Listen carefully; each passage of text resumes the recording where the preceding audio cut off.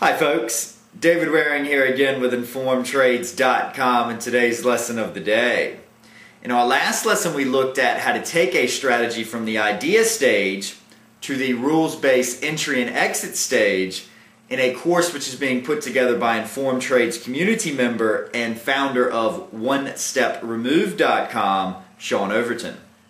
In today's lesson we're going to continue this discussion with a look at the proper methodology for backtesting these rules. So let's get started. Hi, this is Sean Overton with OneStepRemoved.com in partnership with InformedTrades.com. In today's lesson, we're going to start talking about backtesting, and we're also, as a part of that, going to talk about curve fitting.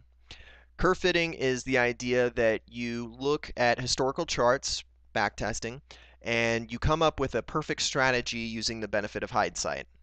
The problem with that is most people wind up cherry picking the absolute perfect strategy for that period of time, and because it's over optimized, it falls apart on the current and future markets, making it totally worthless. In order to avoid that, we're going to follow the techniques discussed in this video to minimize the chance of that happening to you. The way you start is you decide what period am I going to use to backtest. With the euro-dollar strategy we came up with, obviously we want to start looking at euro-dollar, and I programmed the strategy in TradeStation. One of the limitations of TradeStation is that the euro-dollar data only goes back to October of 2002. That leaves us with less than 6 years to look at since it's currently August of 2008. What I'm going to do is to divide that period in half, one for a backtest and one for a walk-forward test. The backtest we're going to talk about today. The next lesson will be the walk-forward test. So I came up with the strategy on a euro-dollar 1-hour chart, and we're going to look at it in the 3-year time frame from October of 2002 to October of 2005. First thing I notice when loading on the chart is A, it looks pretty choppy, and B, it seems to jump in the market too quickly. The RSI seems to have a resistance level of 70, and then the market will turn back down and hit 65 before it turns back up again, which stops us out and doesn't make for a profitable strategy. What I want to do is look for a different value other than 70 to see if we can eliminate these early trades. To do that, I'm going to use the TradeStation optimization feature, and this is something you have to be very careful with. Optimizing is closely associated with curve fitting. The techniques we're going to do today are designed to reduce the chance of curve fitting, but you have to be very careful with optimizing because you can easily overdo it. After running the optimization test, I came out with a value of 73.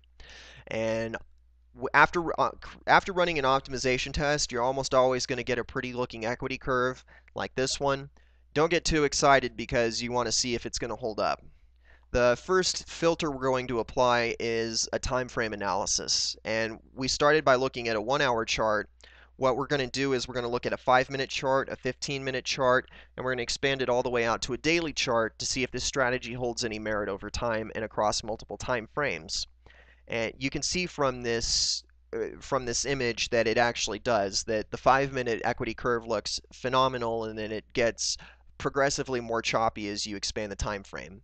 One very, very important note is that I eliminated commissions and I eliminated spread costs from this analysis.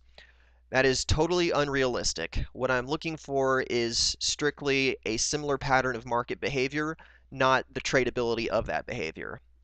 And after we've run these techniques down the road, we'll apply the commissions and spreads to get an idea of which time frame to consider applying the strategy to.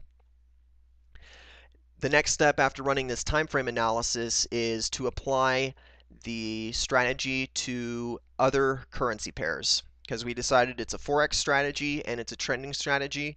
So we're going to look at other Forex pairs that trend: pound yen, Aussie dollar, euro yen, dollar yen, etc. What we want to find is that the 1-hour equity curve behaves in a similar fashion, and we also want to find that the time frame analysis applied to each currency pair holds similar to the way the strategy behaved on the euro dollar. When we load these charts, you can see some images here on the screen showing that they are profitable without the spreads and commissions on the time frame we analyzed as well as the other time frames. So you can see that there's a consistent pattern of behavior based on the RSI.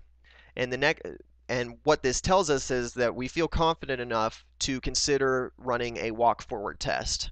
And that's what we're going to do in the next lesson. Until then, this is Sean Overton with OneStepRemoved.com. Thank you for listening.